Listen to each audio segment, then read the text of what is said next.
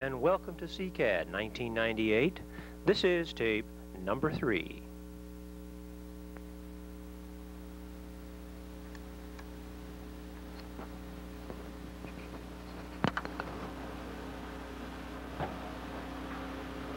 This morning.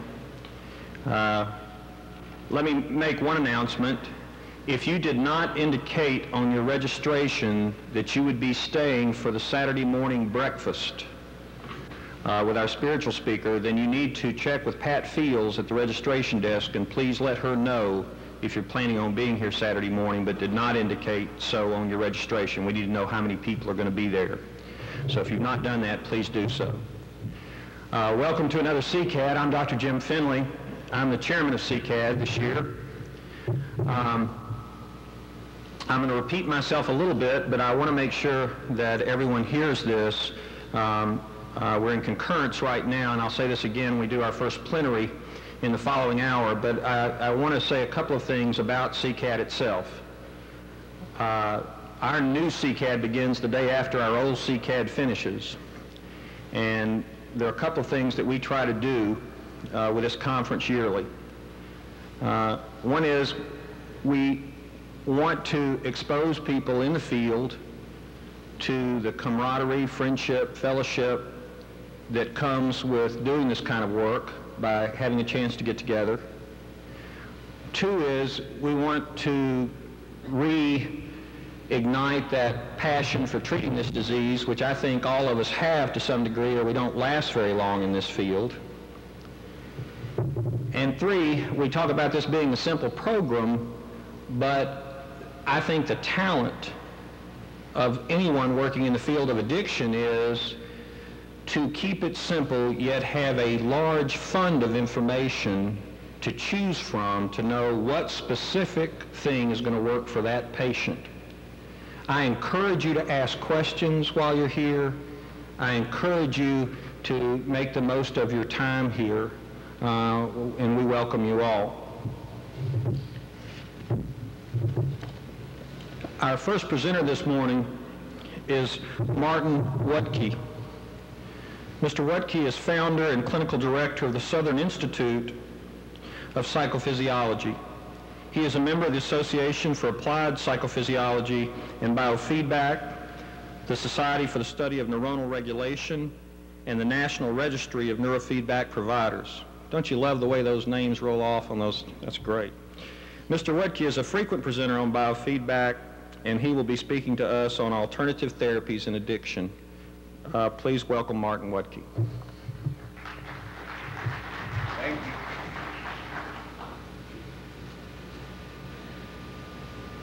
I want to start off by saying that even though the name of the presentation is alternative therapies,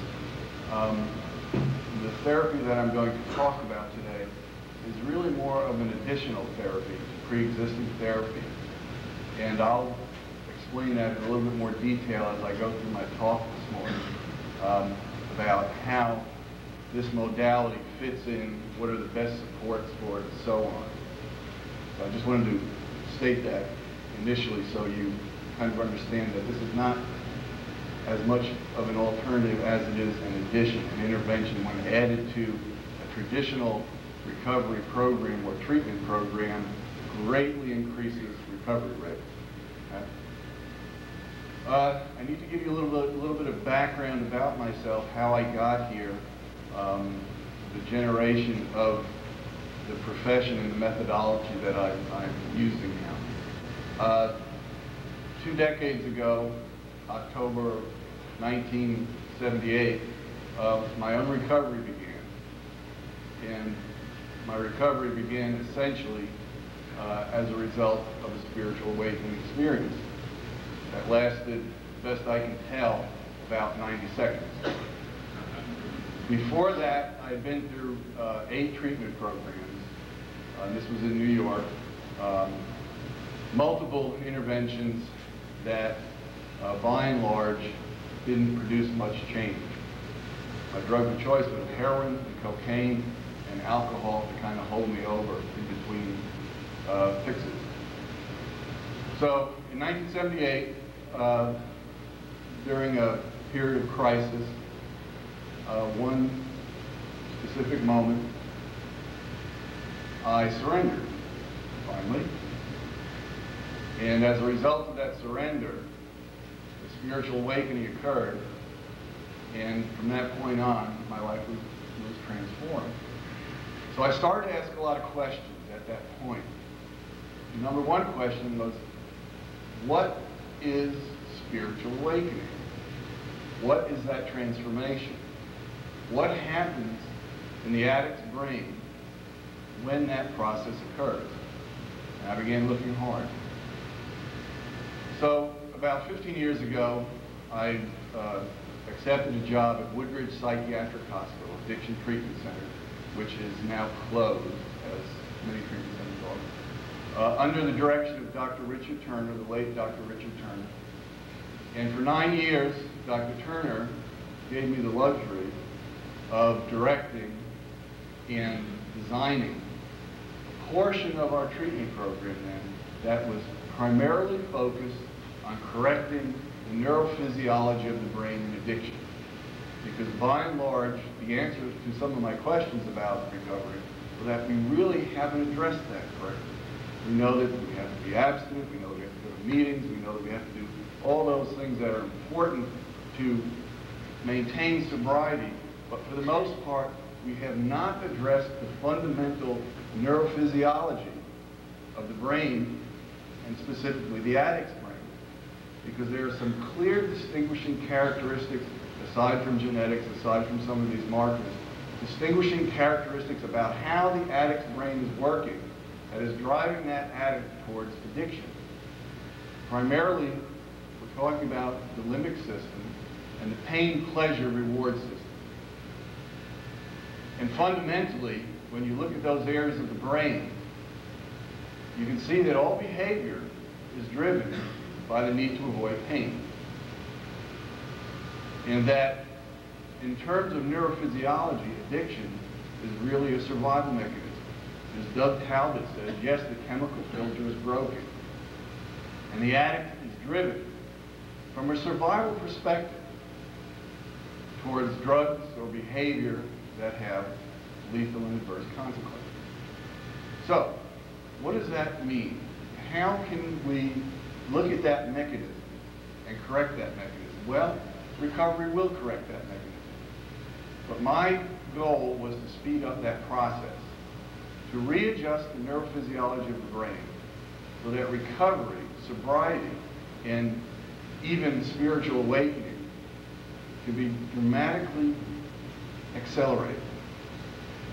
So, for 9 years, we treated about 1,500 patients, inpatient, ranging from depression, dual diagnosis, and all types of addiction, eating disorders, gambling, alcoholism, crack cocaine, et cetera, et cetera, et cetera. And we began to see that our results were correlating with other clinicians and other researchers' results around the country.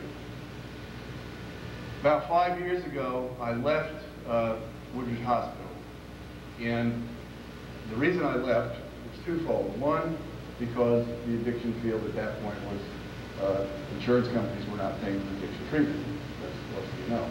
But the other reason was we began to gather research showing that some of the markers for addiction occur early on in life.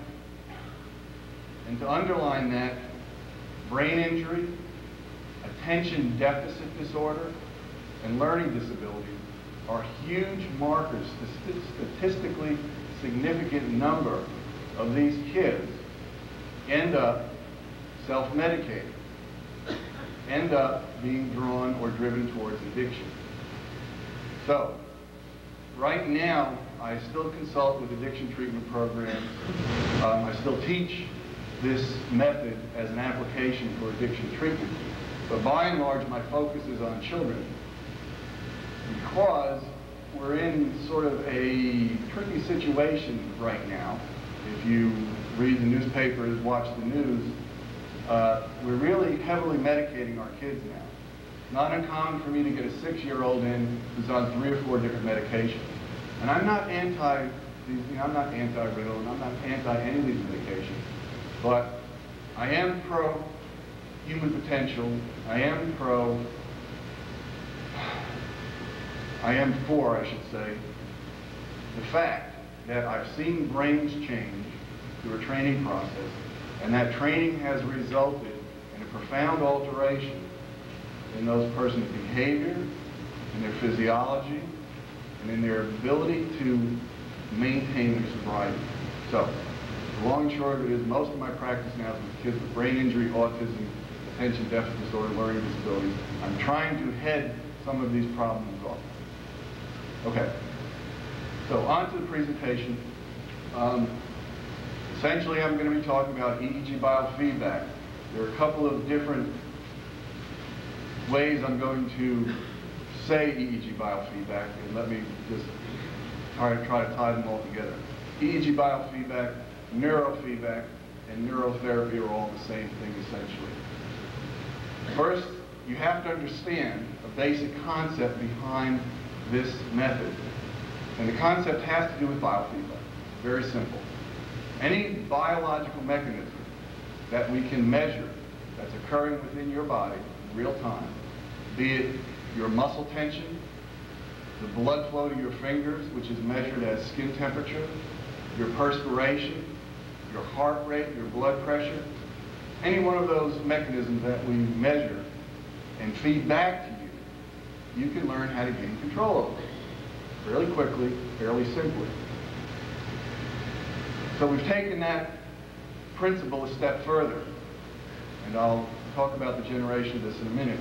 We are looking at the brain. Fundamental to the brain are these electrical rhythms that reflect how the brain is working. EEG stands for electroencephalography, which some of you people are familiar with. Some of you folks have probably even had EEG done. The EEG is recording specific activity that occurs at specific sites in the brain that tells us how that brain is working. And yes, with chemically dependent people, with addicts, with kids who are attention deficit disorder, there are clear signatures, clear markers that show us that that brain is not working correctly. There's a fundamental neurochemistry, neurophysiology in that brain that is broken. It's not working right.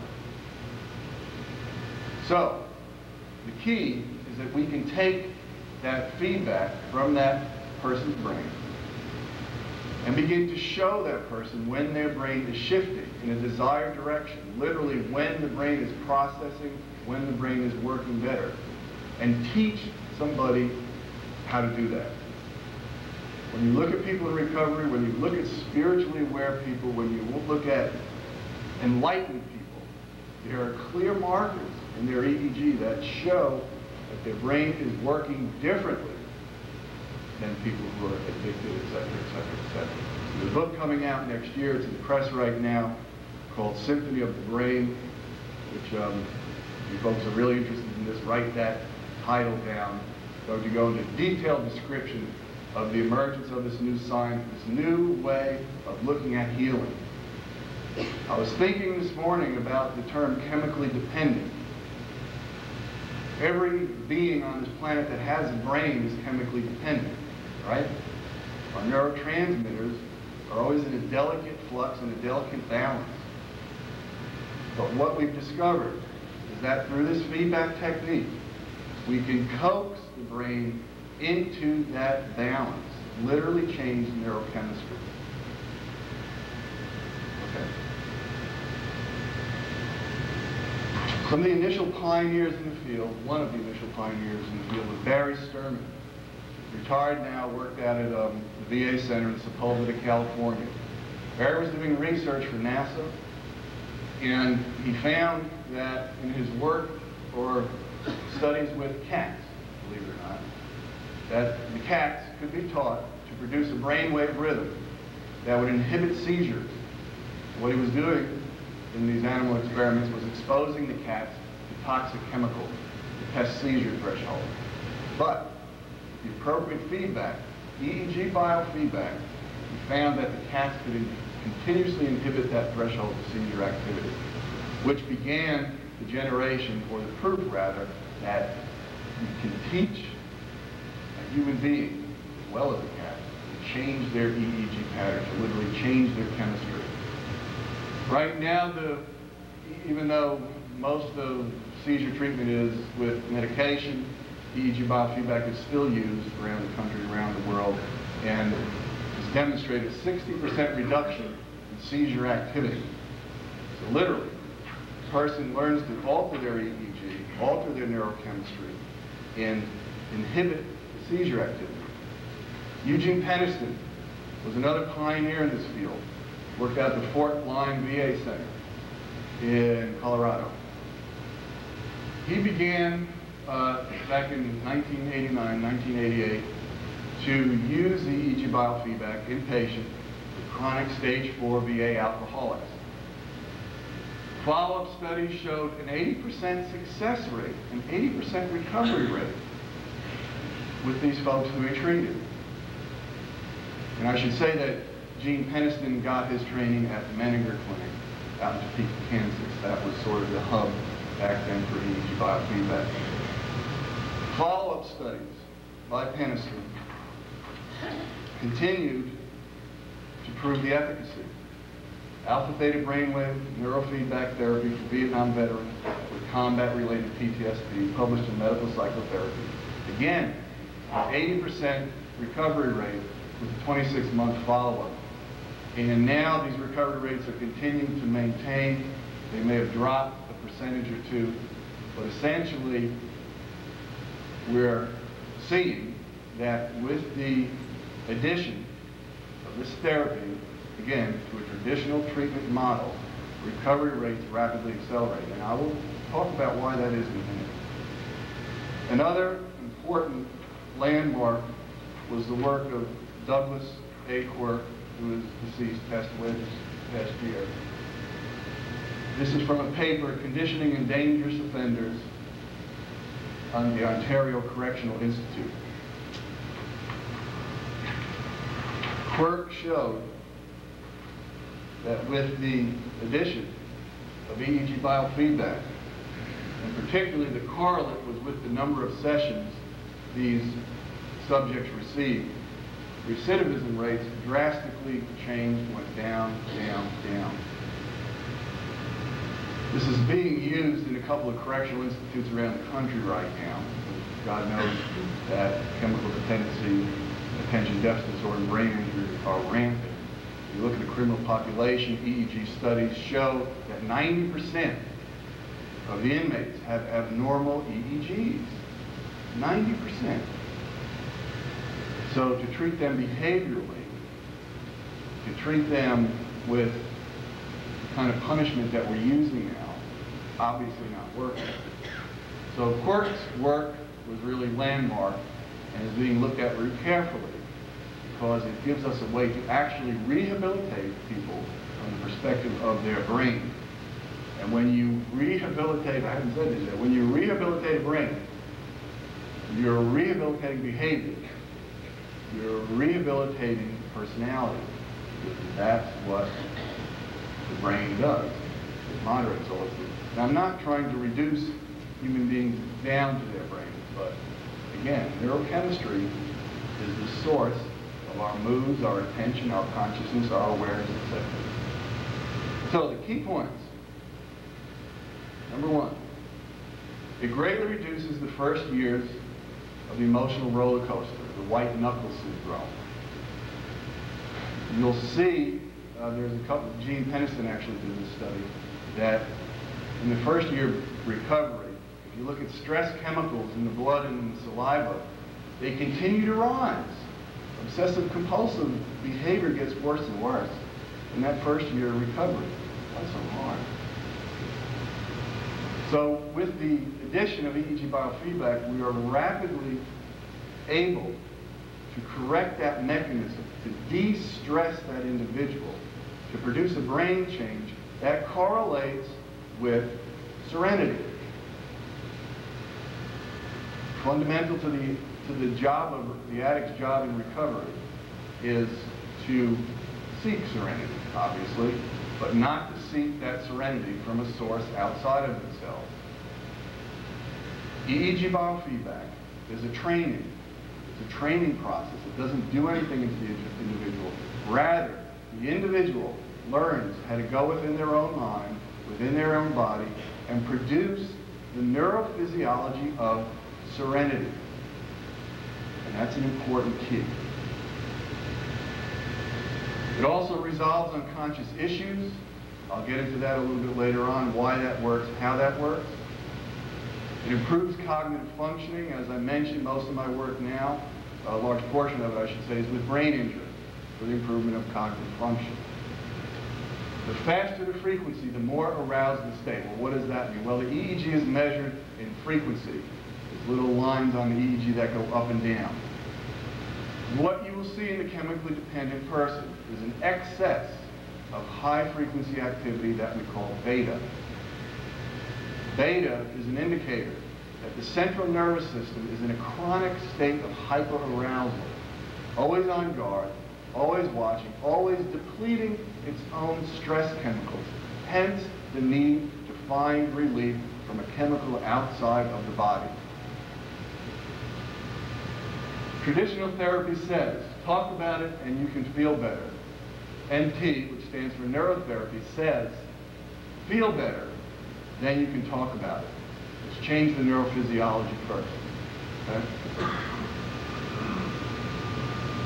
The best candidates for neurofeedback, number one, normal to high functioning.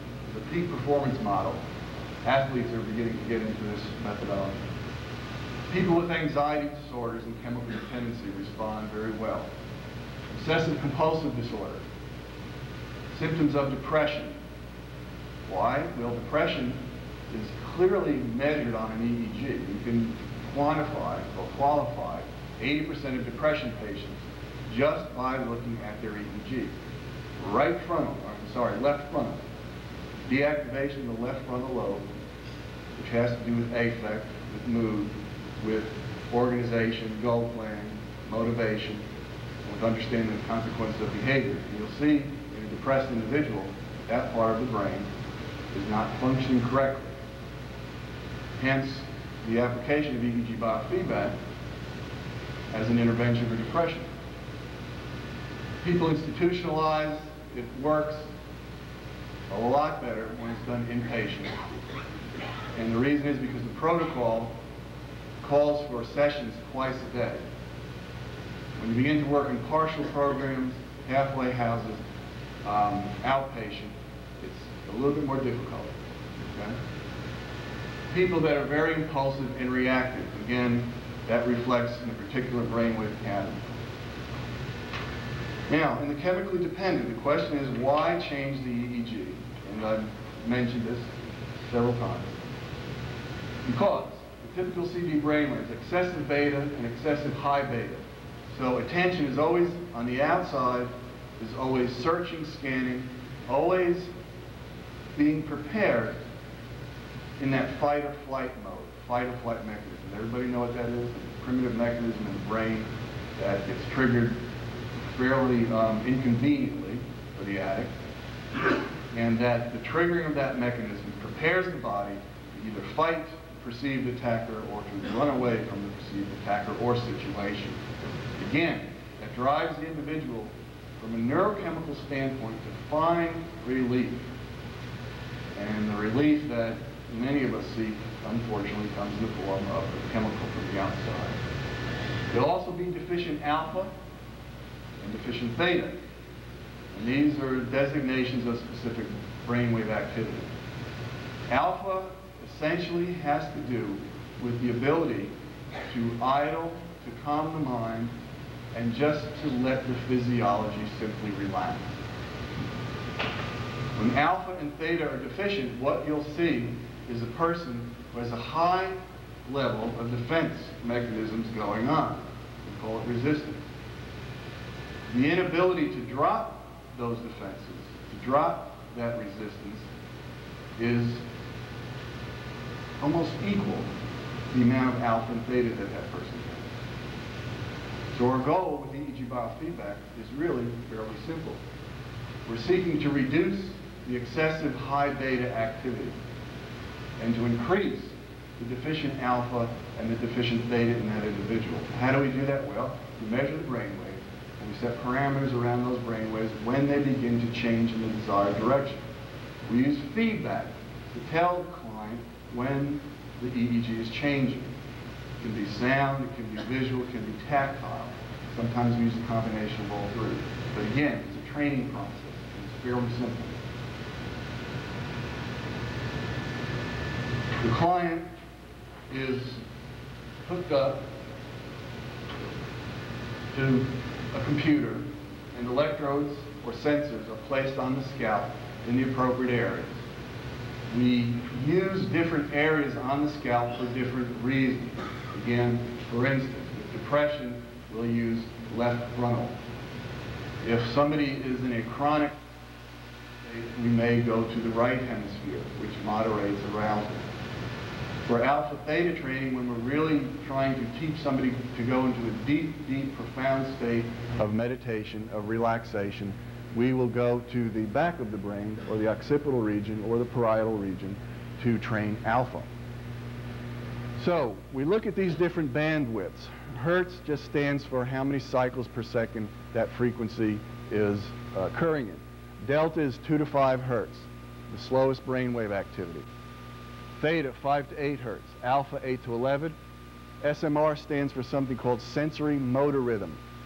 Going back to the researcher I mentioned earlier, Barry Sturman, who worked with the epilepsy, sensory motor rhythm has been proven to be the rhythm that inhibits seizure-like activity, inhibits tic disorder, inhibits Tourette's disorder, the activity that goes along with that. Beta, 15 to 18 hertz, and I will get into specifically what these all mean. Broad beta, 15 to 30, high beta, 22 to 30 hertz. So we look specifically at all those frequencies, and on the computer system, this is actually what the therapist is watching. This is theta, and this is alpha, and this is beta. Those little dotted lines there are called thresholds, and essentially what those are like hurdles. So we will set those dotted lines, we can adjust them to keep these brain waves either within or without certain parameters. In other words, when the the amplitude of the brainwave activity pops up above that threshold, the computer gives feedback, and the person knows, well, now I'm doing what they're asking me to do. Now my brain is making those shifts.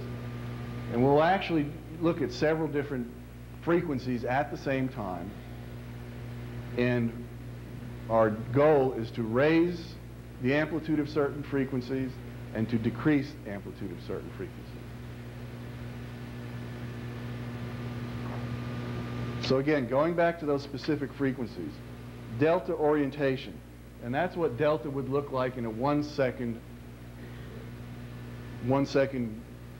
picture of an EEG. We inhibit delta between 10 and 20% after theta raises above alpha, which is called crossover, which I'll talk about in a minute.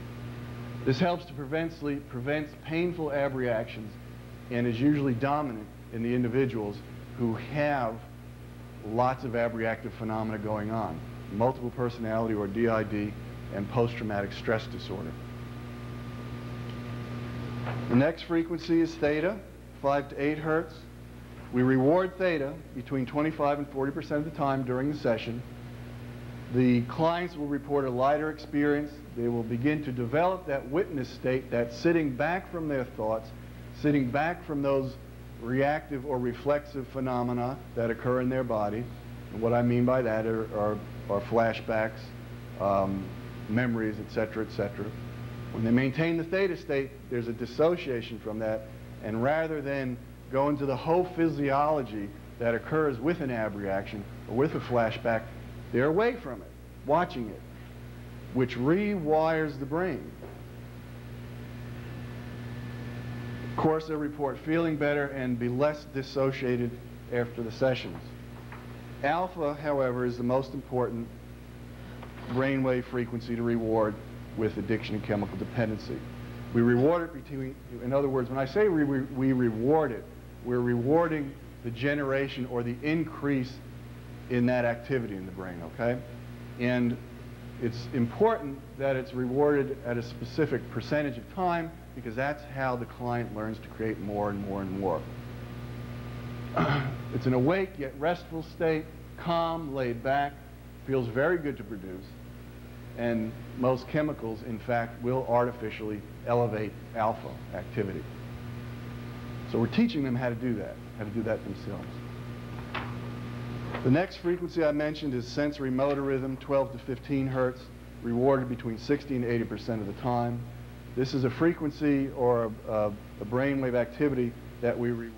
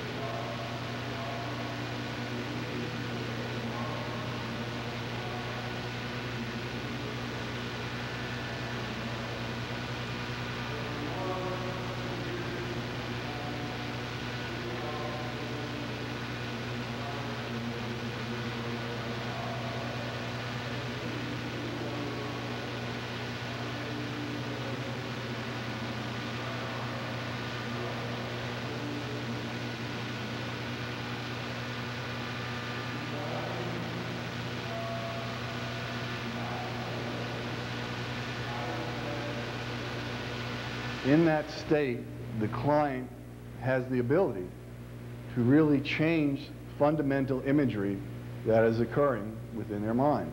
Specifically, what we use in terms of guided imagery is very simple. Hypnotic techniques like see yourself around one of your triggers and see yourself being neutral to that trigger. We use scenes of abstinence. We use scenes of dealing with anger. We use several different scenes. Again, it depends on the individual. Alpha-theta is then started with guided imagery being read during the first 5 minutes of every session. The sessions generally last 30 to 35 minutes total. The client eventually becomes satisfied with the improved functioning, and it correlates with the post-testing that we do. Generally, the number of alpha-theta sessions is about 30 training sessions. 10 additional sessions, usually for overlearning, and they're booster sessions that we will do over time, maybe over a year or two. We won't do them as like the guerrilla warfare that we're doing when we do 2 sessions a day. And then the client completes training, and some clients will move on to the peak performance model, which will take me a long time to try to explain that, but that's for another lecture. The impact clinically. Increased honesty with self and others, new and clear insights in their role in the recovery process, better integration of step work, significantly more stable emotionally and cognitively. And an interesting phenomenon occurs, an allergy reaction to alcohol. In several of the studies, if the participants relapsed, they would report significant flu-like symptoms. Some neurophysiologists looked at those flu-like symptoms, and essentially it looked like allergic reactions to alcohol, almost like what happens with antabuse. If they want to overcome that and continue drinking, they can eventually turn that mechanism off. But it's a real interesting phenomena that occurs with people who go through the training. Normalization in the MMPI-2 of 1 to 2 standard deviations, which is significant. And finally, increased abstinent rates by 2 to 3 times over traditional treatment alone. Okay. Now, I mentioned crossover before. I just want to point out what that means.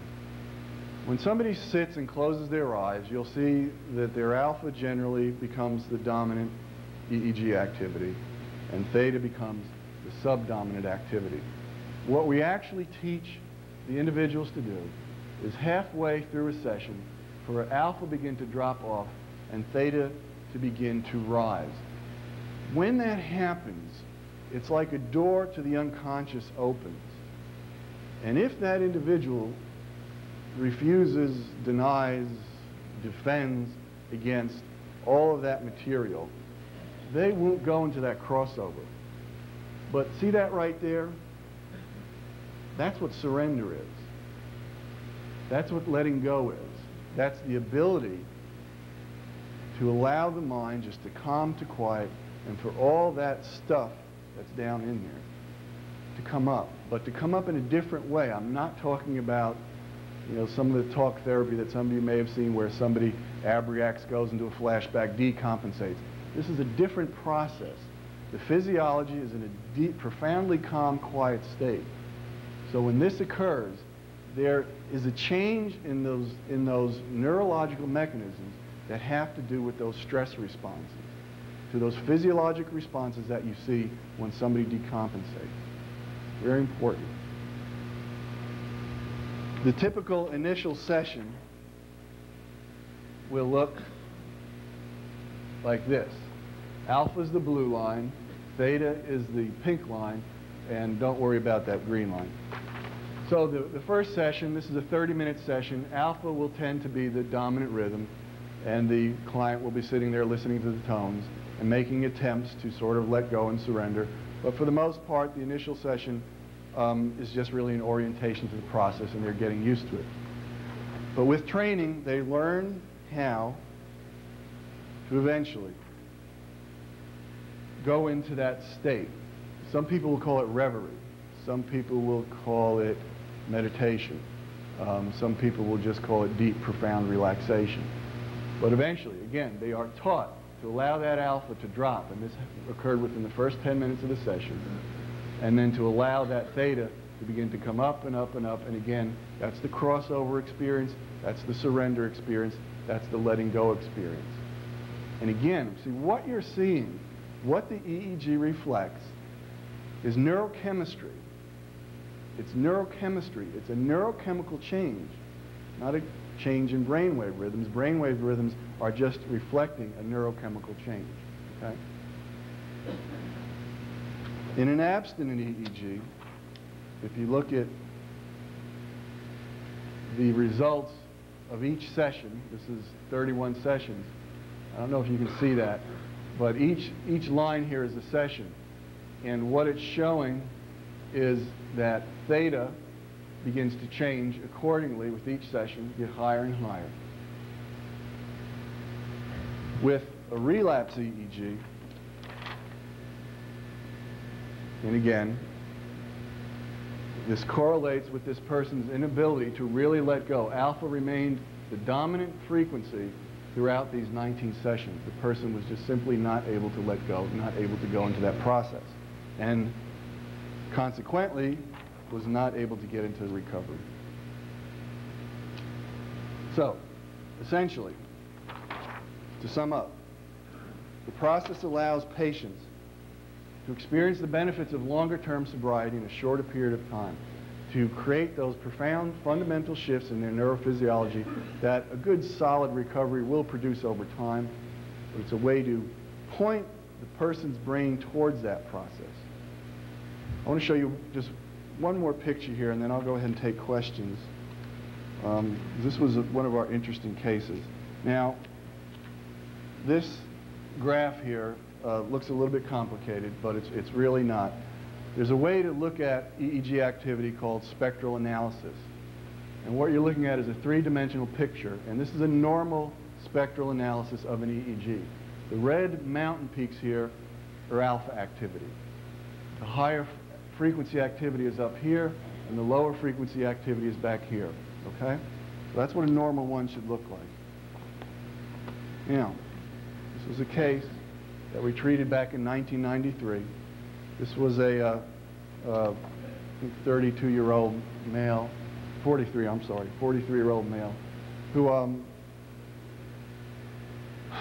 he went through the usual generation of addiction, got suicidal about 20 years old, made several suicide attempts.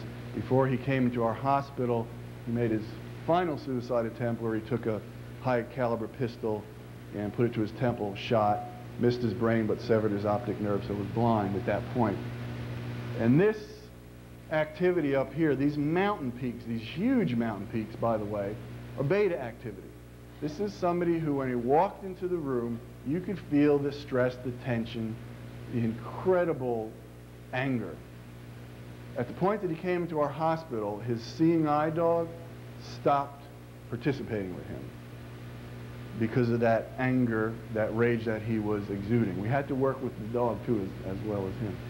Very interesting. Not with EEG biofeedback, but retrain the dog. So, now this is somebody who was highly resistant, wanted to die, didn't want to be in treatment.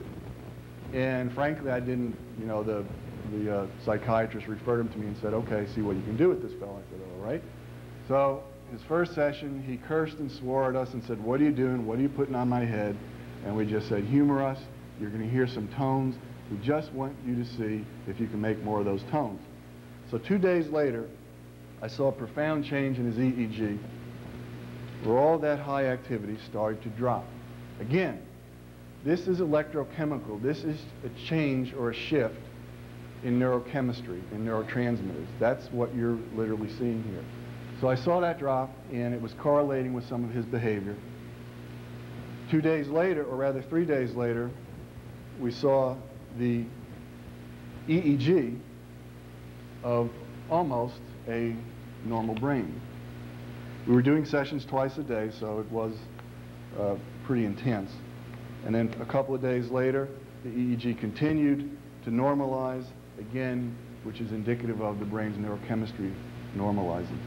So, just to show you what the old one looked like compared to the last one that we did, okay? That's a significant change, significant change.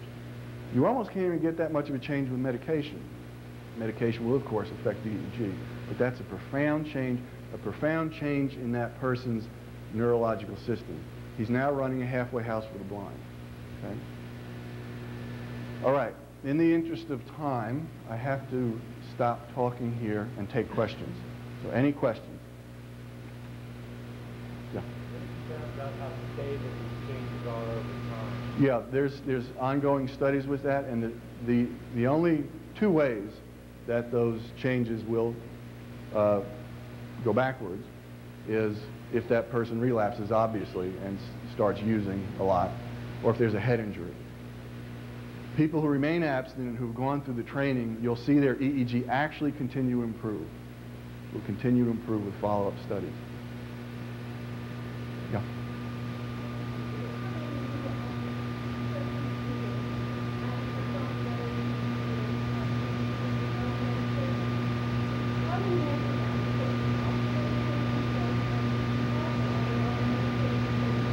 We will start them on the feedback with medication.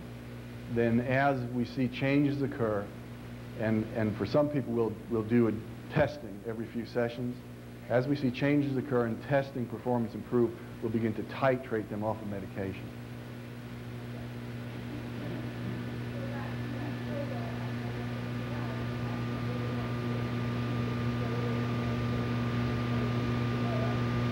Well, we'll use other tests usually. Other tests. We'll use blood tests. For instance, with lithium, we measure lithium levels fairly frequently because you'll see people get toxic with lithium fairly quickly. Blood pressure medication we have to watch carefully, and obviously we can monitor those things in other ways.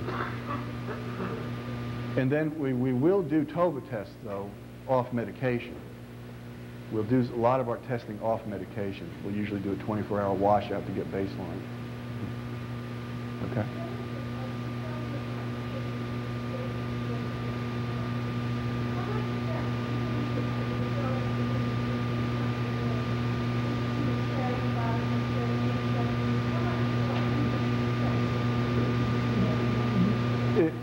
Well, he'd been through about 12 treatment programs before that. So we know he had carried people around him before.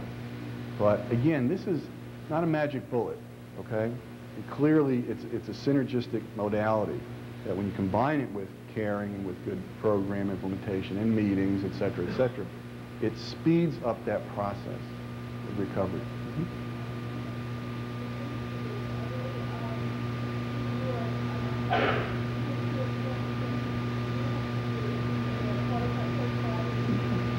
Yeah, you have to go through a training process.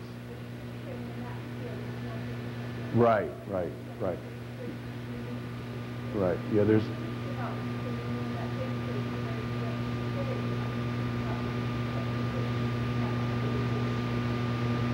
Yeah, it's required to have a 2-year health degree initially, and then there's lots and lots of certification hours and prerequisites and so on that you have to go through to become certified.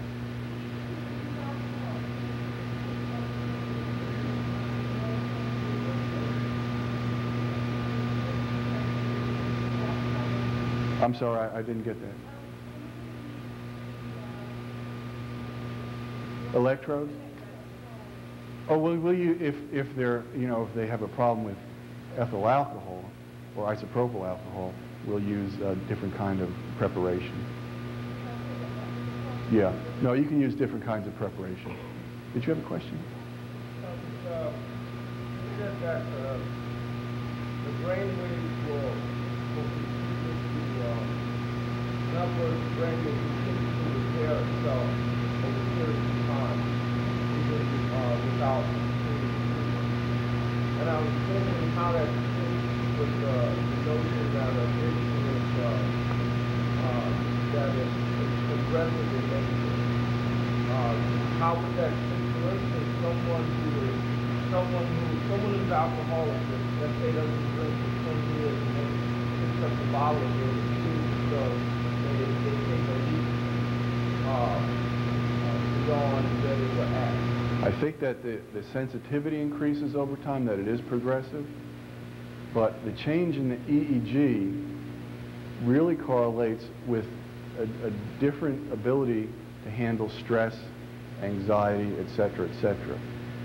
So I don't know that you can tie the two together. I think the disease is progressive, and you will see sensitivities with this training actually increase, even to caffeine. People who drink a pot a day can only drink half a cup, is what you'll see happen. Very interesting. Yeah.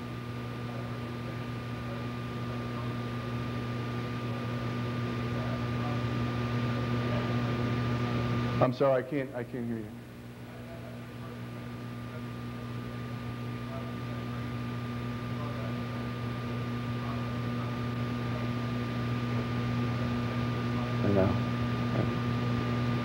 Yeah, there's definitely a trend. Insurance companies, little by little, it's not a huge trend, but they're actually coming to us and looking at alternatives now. And again, there's a big controversy now with medicating our kids. You know.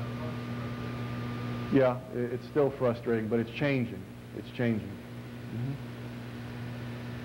Mm-hmm.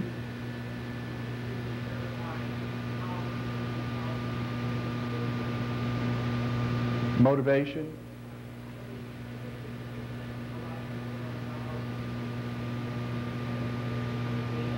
Right. Well, motivation, you know, is a function of specific areas of the brain. And when somebody's amotivational, you'll see that those parts of the brain really aren't firing. So it's sort of a subversive effect that we get. You know, we just say, we're going to put this electrode here, you're going to make a bunch of beeps, and you're going to see what happens.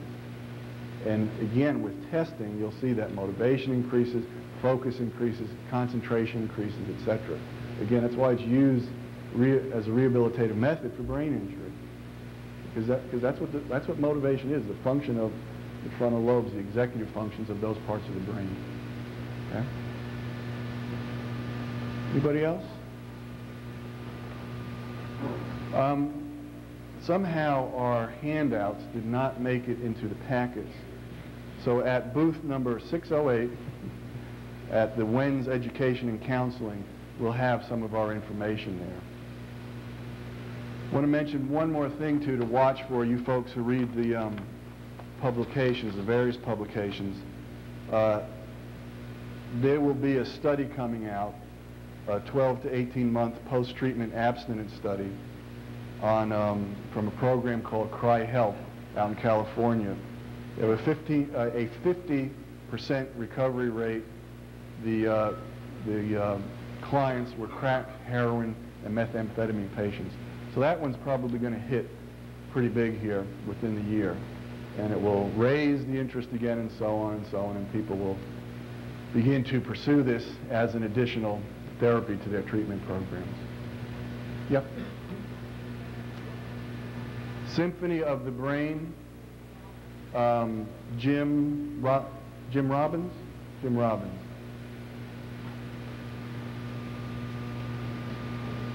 Excuse me? Should be out next fall. Next fall. It's going to be a very large book going into detail about this whole science. Did you have another question? That was going to ask the book. Okay. Yeah.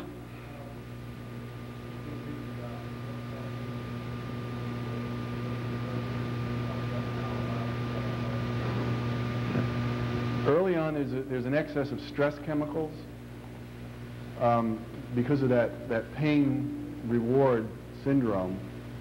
What the brain is experiencing is a survival response. Its primitive impulse is to go back to those chemicals as a source of stress relief. They're outside of the body. It's not producing its own yet, and you'll see that chronic state of hyperarousal, that white knuckle syndrome, that sort of obsessive drive to get some kind of relief. And if somebody hangs in there and goes to meetings, follows their program and so on, they'll make it through those phases. But again, what we can do with the EEG biofeedback on a very fundamental level is turn that off. And turn that mechanism off through the feedback mechanism.